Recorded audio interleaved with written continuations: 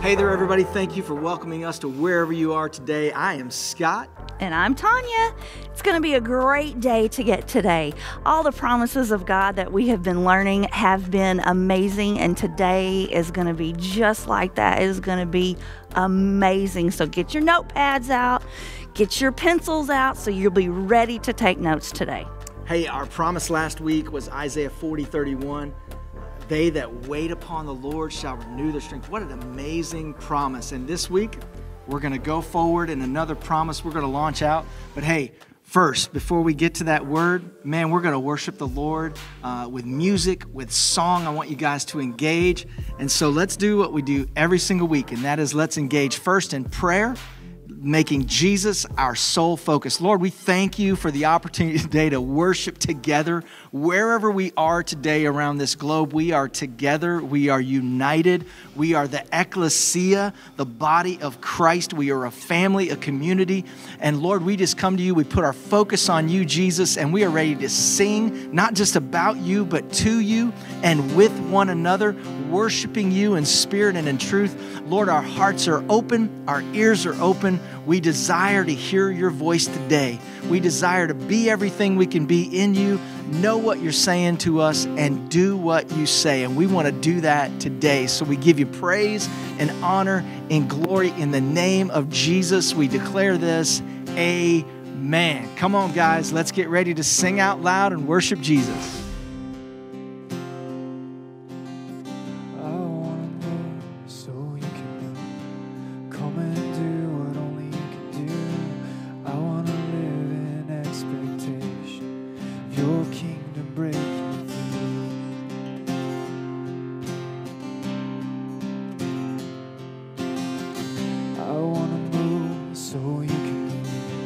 Come and do what only you can do. I want to live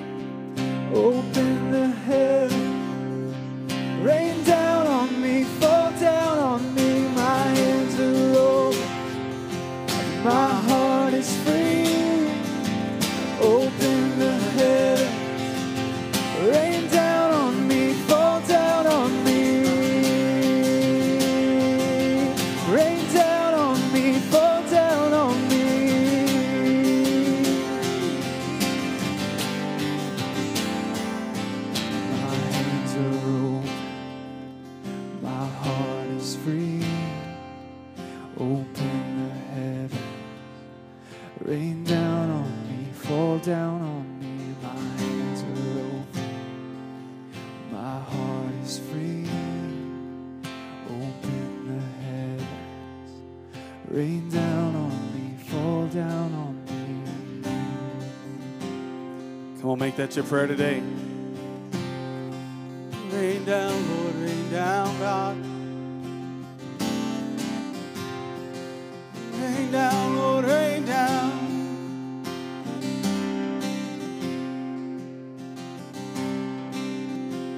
Come on, sing that chorus one more time. My hands are open, my heart is free. Open the heavens, rain down on me, fall down on me. My hands are open, my heart is free. Open the heavens, rain down on me, fall down on me. Hello, THP Online community. Thank you for inviting us into your space today. We are so excited about what God is going to do through this online gathering. Do me a favor, say hi in the chat, say hi to your moderators. Don't forget that later this week, we will be having a blog version of the message as well as a Spanish audio version of the blog for our Spanish-speaking brothers and sisters. If you would like to be more engaged in our THP Online family, please contact Pastor Matt. His email is real simple. It's matt@thpshreveport.com. If you email him, he will connect you with a small group to where you can have more personal interaction than what we are able to offer here through this online gathering. All of that being said, grab your Bible, grab your notebook, and let's worship God together. Thank you so much for taking time to be part of our online worship gathering. Thank you for inviting us to wherever you are at today. If you would like to be able to support the ministry of The Healing Place through your tithe and offering, feel free to go to our website, thpshreveport.com, where you can give online, or you can text to give at 318-225-7339. Thank you again for being part of our THP online community. Hey there, everybody. Thank you for welcoming me to wherever you are today. Listen, we are going to take a deep dive today, so settle in. Come on, let's get ready to take some notes. Let's get ready to be fully engaged. But first of all, I want to say thank you. You guys have reached out. You guys have been praying for me for the last about week or so. I had a pretty intense physical battle kind of going on, and you guys have prayed for me. I have full confidence in your prayers. Thank you for praying for me, all right? So now let's take a deep dive. Jeremiah chapter 29:11 is our promise this week. The message title is called Until That Day. Until That Day. Come on, moderators, put that in there. Until that day. Come on, everybody, respond back to the moderators right now. Until that day, all right? Jeremiah 29:11, very familiar to people who have been a part of church at all, very familiar, even to people who don't know God. They've probably seen this somewhere, seen it on a picture, a tapestry, a pillow, or something.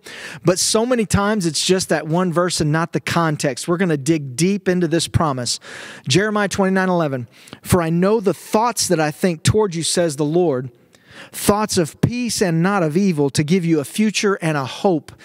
God's speaking to his children who have been disobedient.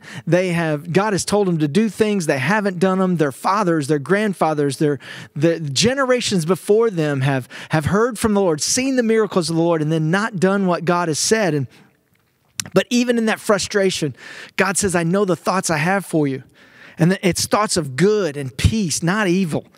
And it's to give you a future and a hope. So even in disobedience, God is saying, look, my thoughts towards you are of peace, not of evil, to give you a future and a hope. Now, before we get too far in this backstory of Jeremiah and what was to come later for them, let's take a look at someone who encapsulates this promise perfectly.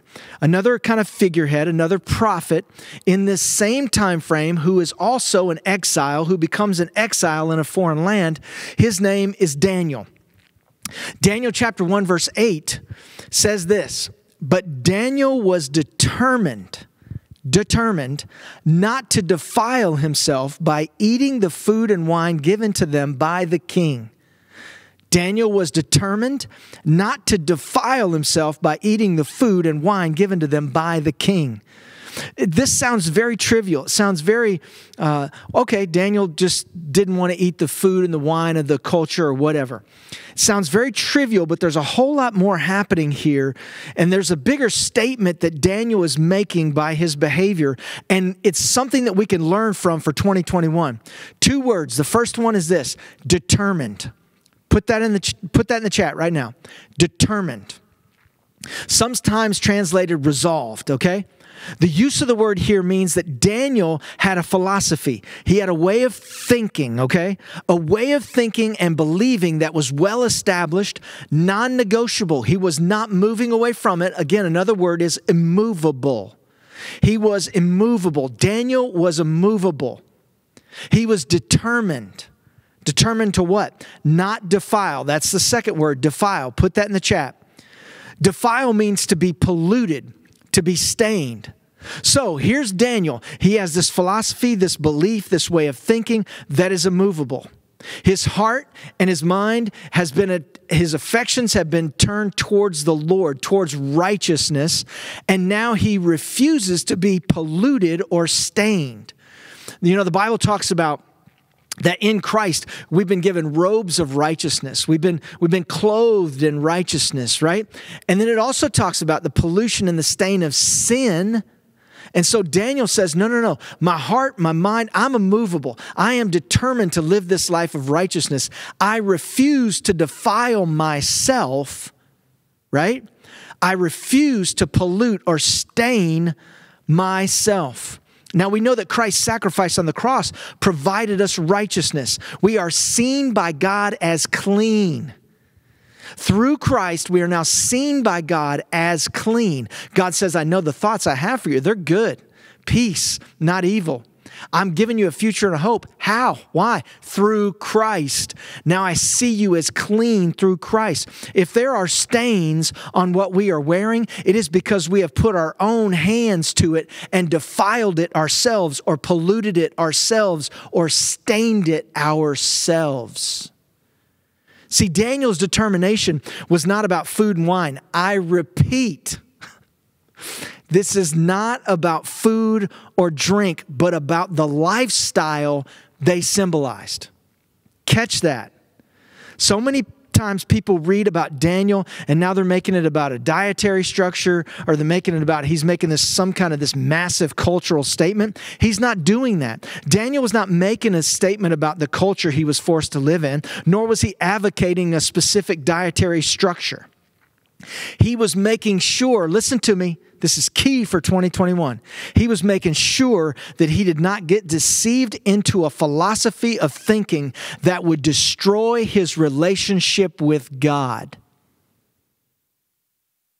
It wasn't about food and drink. It was about a philosophy, a way of thinking and living where you turn your affection that would destroy his relationship with God. Let's dig a little bit deeper in this. Daniel had made up his mind ahead of time to stay pure. Listen, you can't arrive at the moment of decision and just be like, oh yeah, I'm good, I'm going to stay pure. You've got to determine ahead of time that you're going to stay pure. Listen, there's a lot of talk today about deception and vaccinations and the mark of the beast and all this stuff. Listen, you have to make a determination right now what you believe. What is the truth? Because when you get to that day and you get to that moment, it's going to be hard for you to draw on something you don't have. You have got to determine today to stay pure. Because listen, peer pressure didn't start in the 80s or 90s or 2000s. Peer pressure's been all the way back to the garden. There was peer pressure. Pressure from the serpent to Eve, Adam to Eve, Eve to Adam. There was peer pressure in the garden. Sin enters and immediately there is peer pressure. So peer pressure is not new. For Daniel and his friends, guess what? There was tremendous pressure to fit in. You got to talk, you got to walk, you got to think, you got to dress like a Babylonian. Sound familiar? We live in a culture that tells us what to wear, what products to buy, what companies to buy them from. We have an entire social engineering structure now with social media that is driving you to buy certain things that they want you to buy, not even what you want to buy. Their names were even changed, and we in the church have lived this out for centuries now, calling them by their Babylonian names. In Sunday school, we have taught our children Babylonian names rather than their God-given names. Talk about pressure. When they were brought into this culture, they were given clothes to it. You got to wear the clothes of the culture. You got to do this. You got to do this. And we're changing your name. Listen, Hananiah. How many of you know Hananiah? What does that name mean? It means the Lord is gracious. That's a God-given name, right? Hananiah. Well, who do we know him as? It becomes Shadrach, which means the command of Aku. That's to another God. They are affirming their name now and ascribing that to another God. How about this right now? Write Hananiah, Hananiah. Write it over and over and over again in the chat so you can see it. So instead of next time somebody says who was in the fire, you can start with Hananiah and not Shadrach. Hananiah, Hananiah, Hananiah. The Lord is gracious.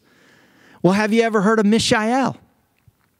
That name means who is what God is. Well, that becomes Meshach, who is what Aku is. Again, ascribing to a pagan god. So instead of Meshach, Mishael, Mishael, Mishael, Mishael. Come on, say it with me, Mishael. So we're talking about Hananiah, Mishael. Wait a second, it's Shadrach. No.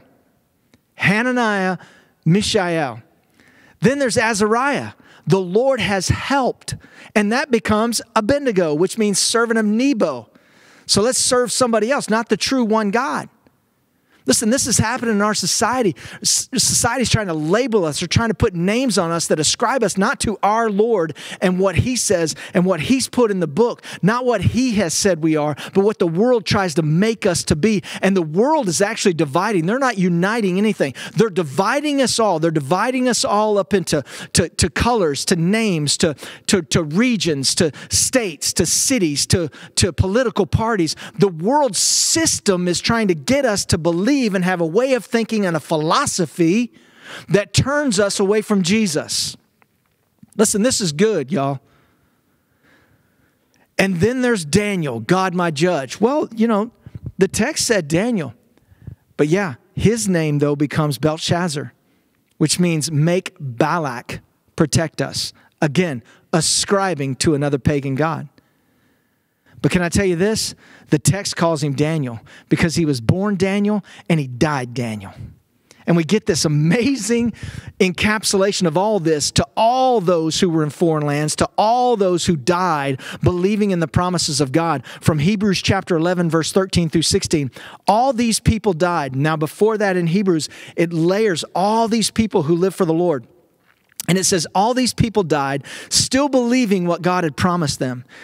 They did not receive what was promised, but they saw it all from a distance and welcomed it. And they agreed. Listen, they agreed that they were foreigners and nomads here on earth. And obviously, people who say such things are looking forward to a country they can call their own. If they had longed for the country they came from, they could have gone back. But they were looking for a better place. Come on, somebody, a heavenly homeland. That is why God is not ashamed to be called their God, for He has prepared a city for them.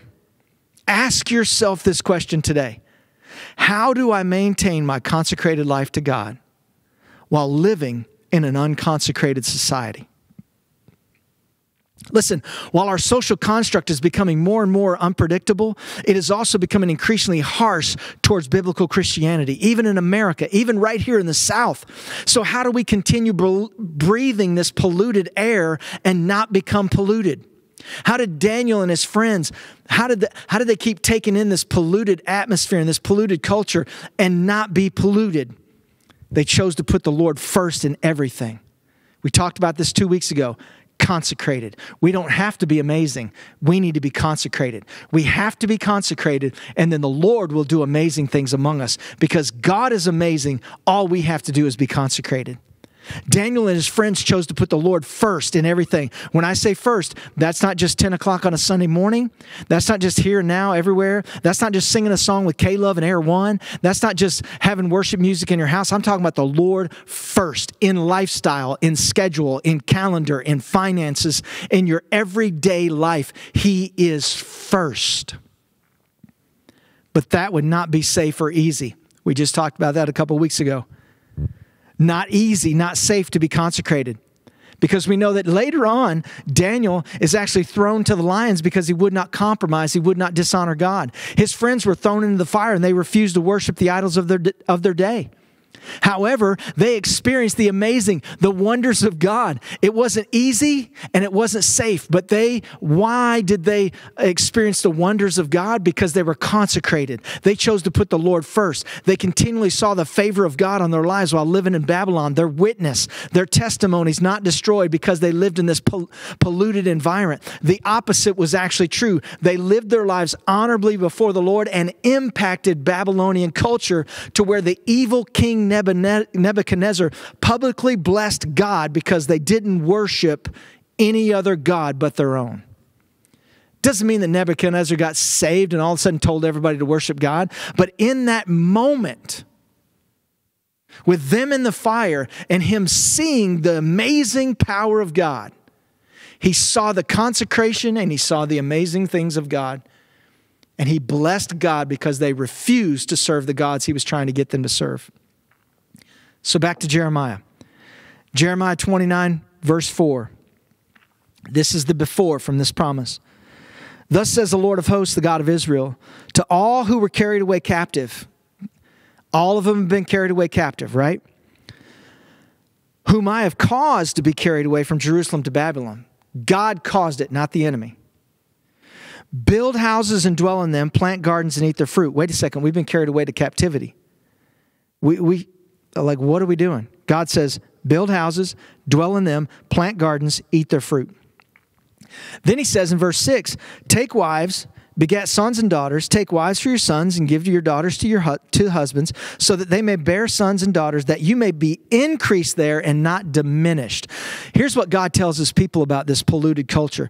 While you're there, like you're not going to be there forever, but while you're there, get jobs, get married, have kids, build houses, plant gardens, plan on being there.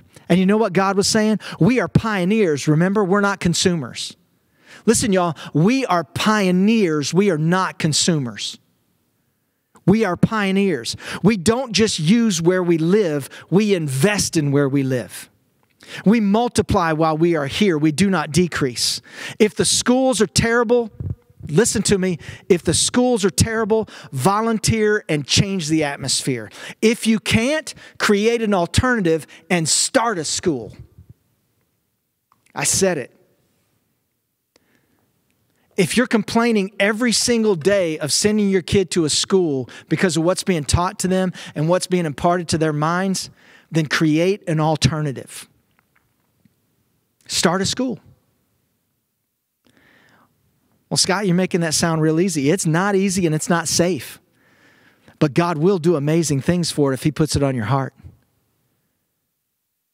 We spend so much time criticizing a culture that is ungodly, expecting them to be godly, and then we never give a godly alternative because actually we like the ungodly, polluted atmospheres. We like the things of the world more than the things of God. Verse 7. You guys still with me? You haven't turned me off yet, have you? Verse 7. And seek the peace of the city where I have caused you to be carried away captive, and pray to the Lord for it, for in its peace you will have peace. In other words, live for my glory while you're in Babylon, and as you bless the city, guess what's going to happen? You will be blessed. He's saying invest.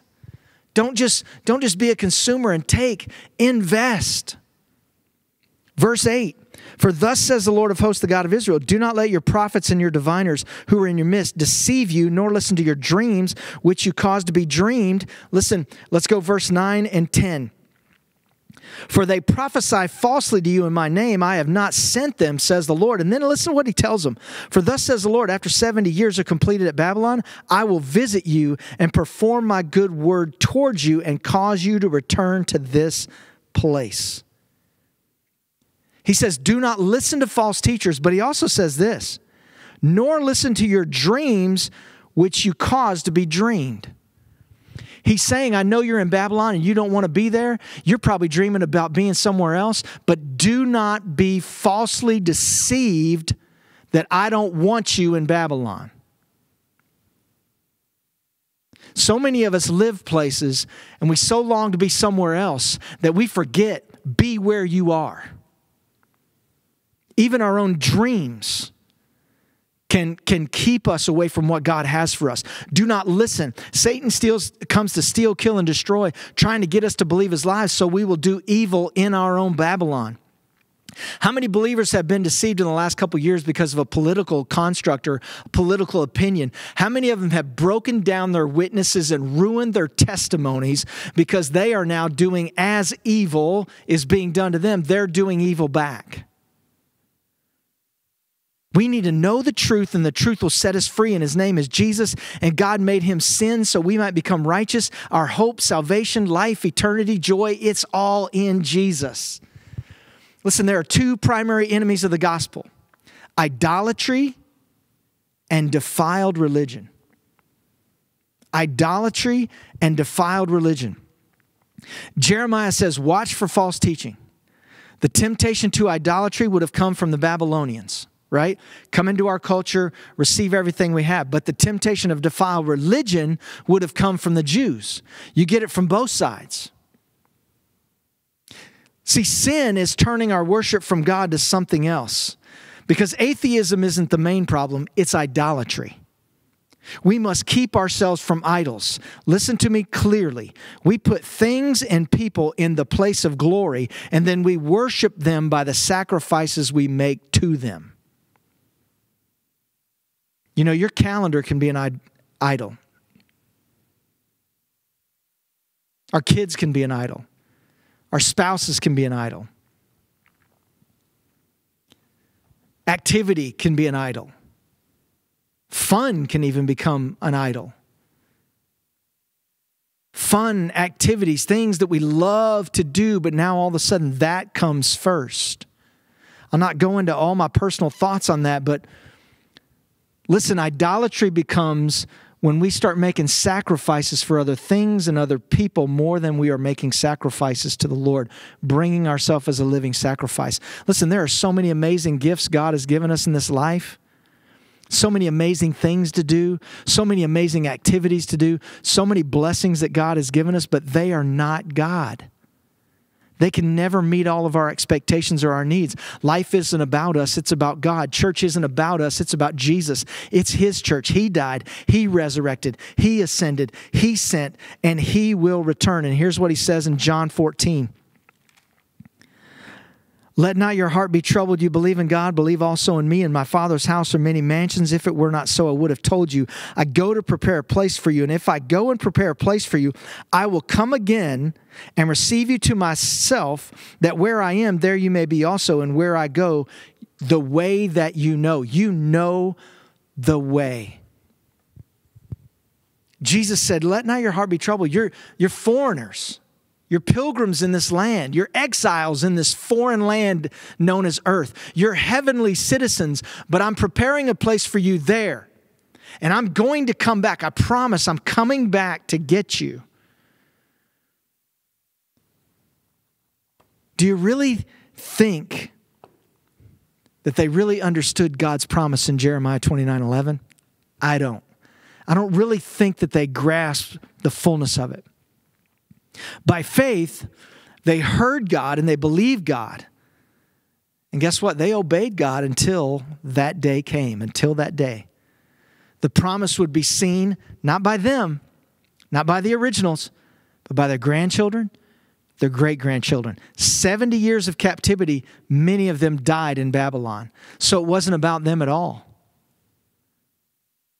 It wasn't about them. It was about future generations. That they would know, that the future generation, do our kids know? Do our kids know about Hananiah and Mishael and Azariah and Daniel? Do they know? Do they know about Jesus? Like really know about Jesus? Not because we listen to a song on the way to school or anything like, do they really know Jesus? Do they know the Word of God? Until that day, that's what it was for these people. Until that day, God strengthened them in Babylon because they built houses, they planted gardens, they invested, they lived for the Lord, they consecrated themselves. They weren't polluted by the culture. So let's read it again. Jeremiah 29:11. For I know the thoughts that I think toward you, says the Lord, thoughts of peace and not of evil, to give you a future and a hope. He's giving them that promise as they are walking into a foreign, polluted land to live for 70 years of captivity. It doesn't sound like that promise will come true, but it did. Why? Because the promises of God are yes and amen. Listen, we are called to live as determined exiles, consecrated to God, not defiled homesteaders. And I want to close out with these two scriptures. Psalm chapter 137 and verse 1 through 4. I've spoken on this many, many times. Not quite this way. Psalm 137, 1 through 4. They are longing for Zion. Why? Because they're in a foreign land. Sound familiar? That's Jeremiah 29. By the rivers of Babylon, here they are, exiles in a foreign land. By the rivers of Babylon, there we sat down and we wept, and we remembered Zion. Now we know in the New Testament, Zion is a precursor to heaven. It's a new heaven and a new earth, right? Zion, that city that we shall dwell in forever and ever and ever and ever. They say, we are in this foreign land by the rivers of Babylon, and there we sat down and we wept, and we remembered Zion, and we hung our harps upon the willows in the midst of it. We stopped singing. Whew. For there, those who carried us away captive asked us a song, and those who plundered us requested mirth, saying, sing us one of the songs of Zion. Here's what their response was. How shall we sing the Lord's song in a foreign land? And my question is this, how could we not sing the song of the Lord in a foreign land? How could we not? Listen, I'm just going to call this what it is. And I've even said this in the past, and Lord, forgive me.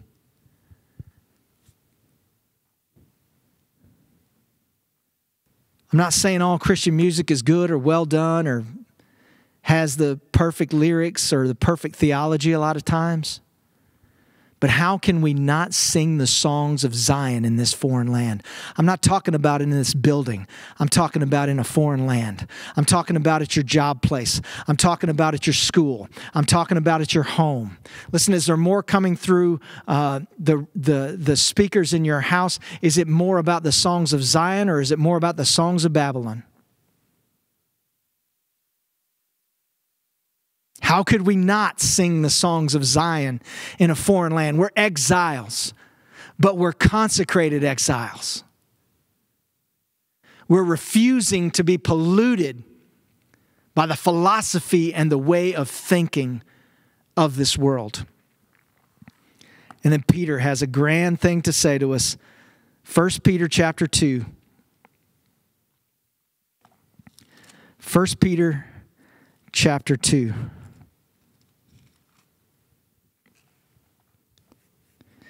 Verse 11, beloved, I beg you. Listen, he's not just asking, he's begging.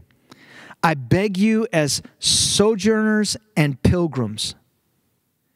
He's not talking about Babylon, he's talking about the earth. as sojourners and pilgrims, abstain from fleshly lust which war against the soul. Determined not to be defiled. Verse 12. Having your conduct honorable, sing the songs of Zion in a foreign land. Having your conduct honorable among the Gentiles, that when they speak against you as evildoers, they may, by your good works which they observe, glorify God in the day of visitation. He didn't say they would, but he said they may.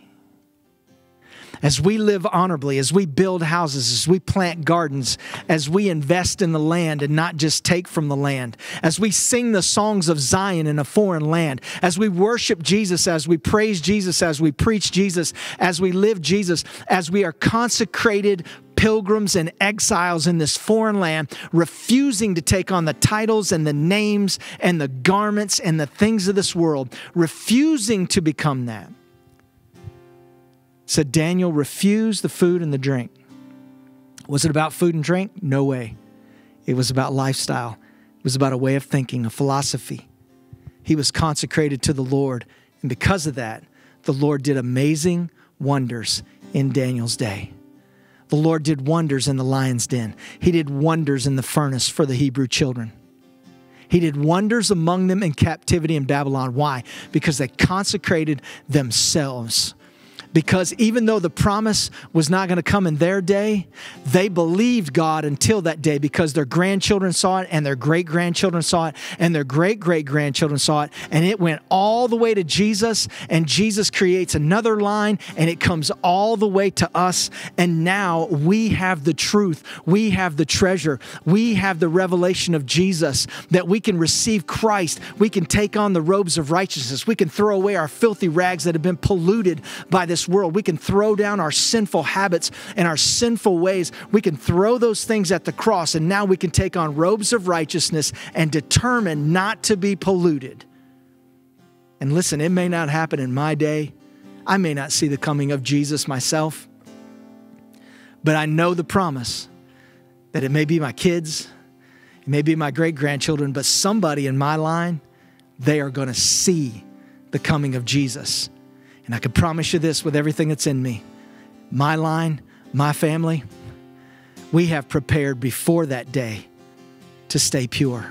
So that on that day, we're not running around trying to find somebody else's lamp filled with oil. We're not running around trying to find somebody else's anointing and walk with God. We're not trying to reach back to grandma's walk with God. We have our own walk with God. We are pure like those Vestal virgins. We are pure. We have our lamps. They're burning bright. What is that lamp? It's the Holy Spirit, and it's burning bright until that day. Because guess what? There is coming a day. God said, I'll give you a future and a hope. He wasn't talking about Babylon. He was talking about an eternal future, an eternal hope, a promise that is yes and amen. Holy Spirit, I thank you right now for everything that you have spoken to us. And I thank you that you are moving in hearts and lives right now. And Lord, even before we take our harps off the willows and ascend back into a time of worship and song and singing the song of Zion in a foreign land, Lord, we bring ourselves to you right now. Listen, you don't need me to pray a prayer for you. You need to pray a prayer for you. You need to pray a prayer of consecration. You need to bring yourself before the Lord and say, Lord, I need you first. Man, you've had a part in my life, Lord, but not first. I have some stains. And I have some stains not because of what you've done to me, Lord. I have some stains because of what I put my own hands to, what I received myself, what I got from the world. I allowed it to get on me. And now it's starting to get in me. And Lord, I need you to cleanse me from all that unrighteousness so that I can be pure, so that I can determine to live until that day, to live for you, just like Daniel, just like Hananiah, just like Mishael, just like Azariah. That God, I'm in the fire. And Lord, even if you don't come in the fire, we're still not going to deny you. We're going to serve you till the end. Lord, we know you can come and save us. But even if you don't, we'll never deny you. We'll never look to another God. It will always be to you, Lord, until that day. Listen, I've given you everything I got today. Let's pull those harps off the willows today, okay? We're going to ascend with worship, and we're going to sing a song of Zion just flying out of this place, ascending out of this time together. And listen, you're going to get all the instructions you need to get in the rest of this, but right now, let's just turn our affection toward Jesus and let's just worship.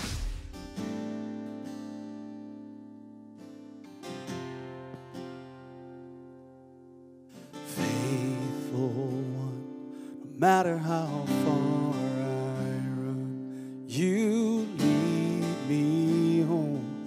You extend your love and patiently fathering the orphan in me. You say I'm yours, 'cause I never am alone.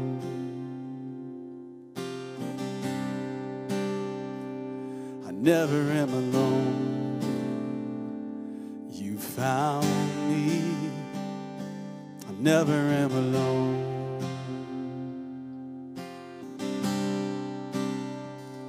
I never am alone. You found me, 'cause I've made up my mind. I'm never going back. I'm never going back. Lord, I've made up my mind. I'm never going back. I'm never going back. Righteousness found only in your face. You see my heart. You extend your grace, and eyes open, falling in love again. You say I'm yours, 'cause it was always you. Yes, it was always you. You found me. It was always you. It was always you. You found me, 'cause I made up my mind. I'm never going back. I'm never going back. But I made up my mind. I'm never going back. I'm never going. Come on, purpose in your hearts. I made up my mind. I'm never going back. I'm never going back. 'Cause I made up my mind. I'm never going back. I'm never going back.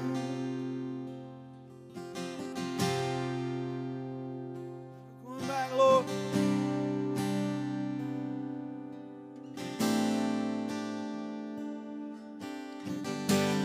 Never going back, Jesus.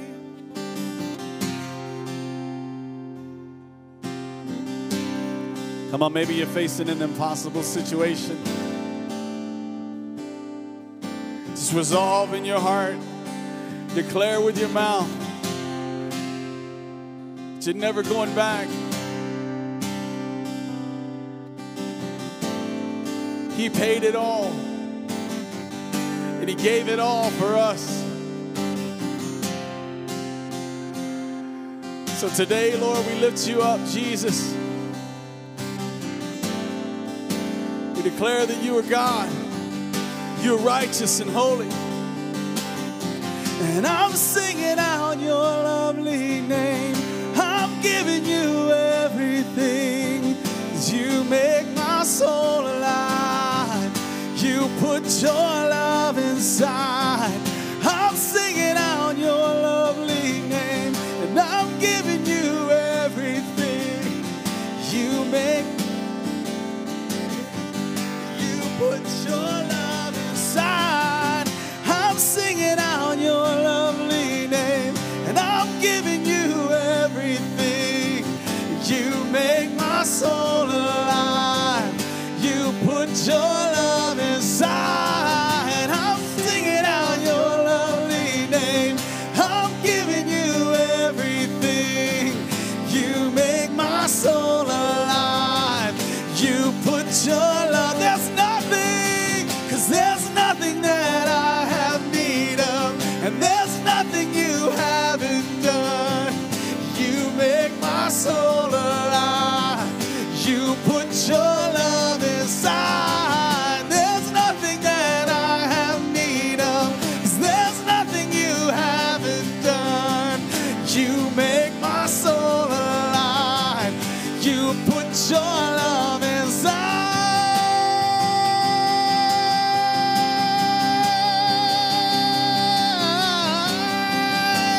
Yes, you did, Jesus. Oh, yes, you did, Jesus. You make me alive.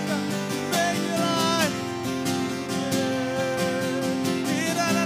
You make me alive, Jesus.